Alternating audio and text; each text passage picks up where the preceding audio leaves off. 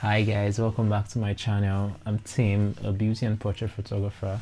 So today I would be teaching you guys on how to retouch hair. And there are various ways one could tend to retouch hair, but I'll just show you guys how I tend to do mine. So first off, I start with the same dodge and bone. If you check my previous video, I talked about how to dodge and bone skin tone, that retouching skin with old dodge and bone only. So I'm going to apply a little bit of that here. So if you haven't seen that video, I would like you to check that video out, as I'm going to place a link right I think the top right corner here, so you should check that out. So it's good give you an insight to this video here.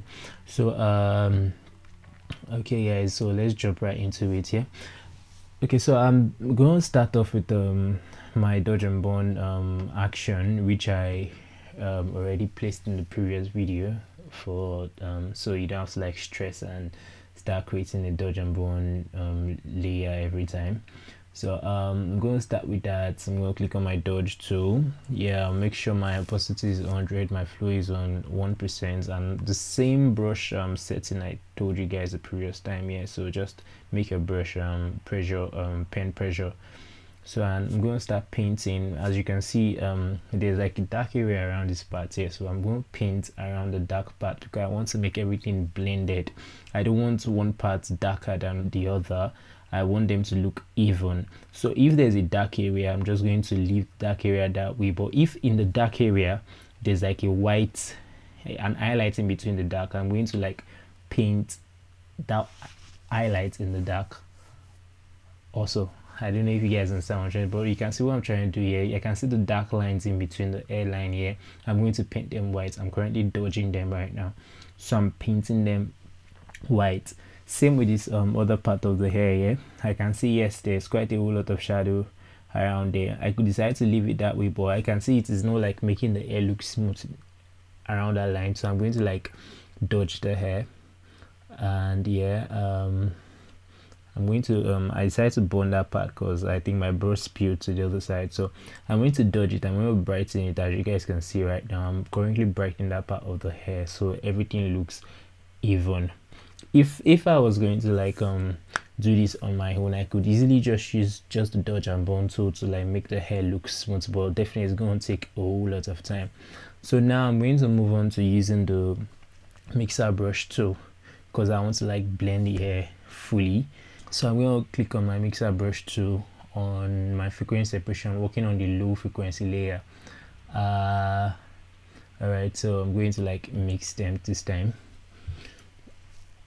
Okay, so I'll start brushing. I'll make sure my flow, width and everything is about 30, and now I'll start blending them together.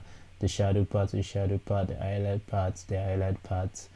I blend them together so they look good. Okay, I could speed this up, but let's just leave it this way. So we need to make everything look good. That's what I'm currently doing right now. It's going to make the hair smooth, but at the same time, you're losing texture in the hair. So if you overdo this right now, you definitely have your hair looking funny, and I've seen some couple of pictures where you tend to see the hair looking really blurred out. I know it doesn't look interesting that way, so I love my images looking real. That's why I tend to do everything subtle.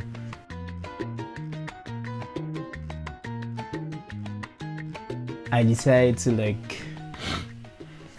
go back to my dodge and bone, so using my normal brush this time because I want to make it look smoother, because I can see a little bit of patches in between the colors of the hair. So I'm going to use my dodge tool to blend them out again. You could always, there's no one way or there's no right way to doing things on Photoshop. There's no one way to doing things on Photoshop. You could also at the same time just decide to start with the frequency separation, mixer brush tool, then you do this afterwards. That works. So but I'm going to try out this way. I'm going to blend it again so it looks good and real. So I'm currently painting my white on the dark patches I can see on the hair right now.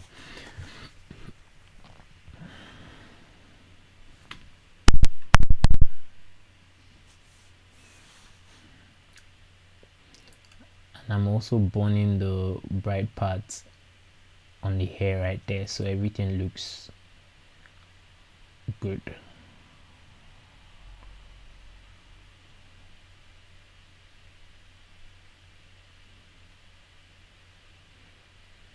And now I decided to like burn the hair in total. So the hair, I'm trying to like give the hair definition, so I'm using my bone tool to like define the hair.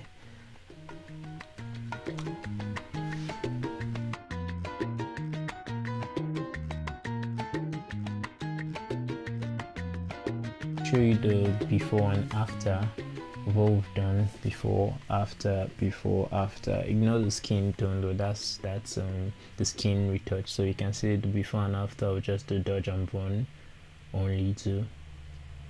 So you can see the little subtle change we just made to the picture. I'm gonna burn the image again and make it look good.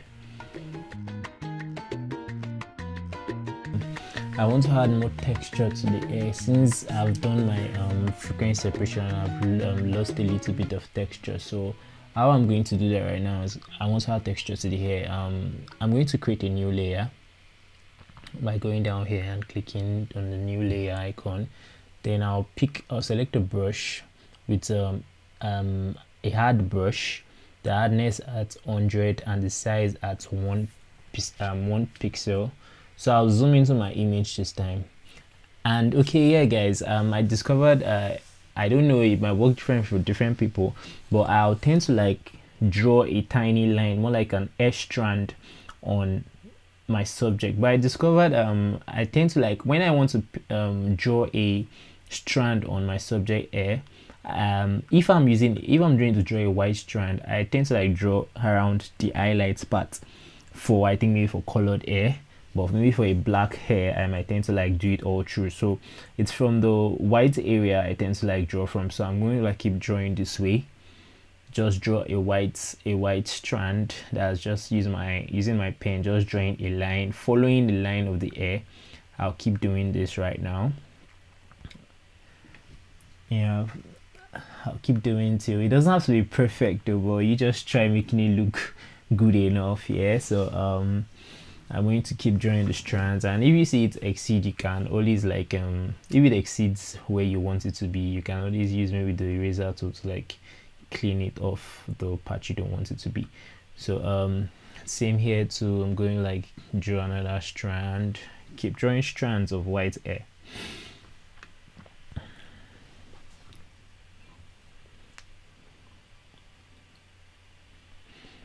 So after I've done that to the white, I'm going to draw strands of black hair too.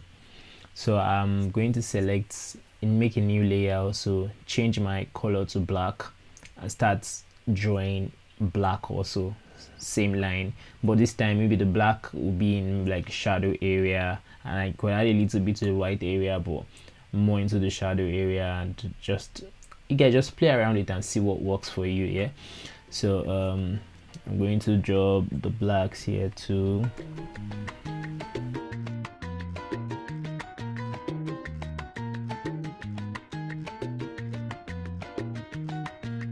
So guys, after I'm done drawing the strands of hair, to my filter menu, and I would go down to blur, then Gaussian blur. As soon as I apply my Gaussian blur, sometimes I use a radius of about 0.8, so it doesn't look too blurry. It still looks like a strand of hair, but not that sharp. So I'm going to use a radius of 0.8. I would change my I don't know what they call this again. I would change it to soft light though, so it doesn't look that bright. Then if I feel it looks good, I'll leave it this way, but if I feel it's like too obvious, I'm going to reduce the opacity if I want. So just keeping everything real. I'm going to do the same thing to the black layer also.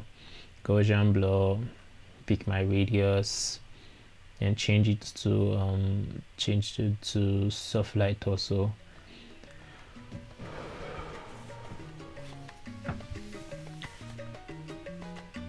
Guys, you can see the before and after of the hair right now. It looks good and looks real.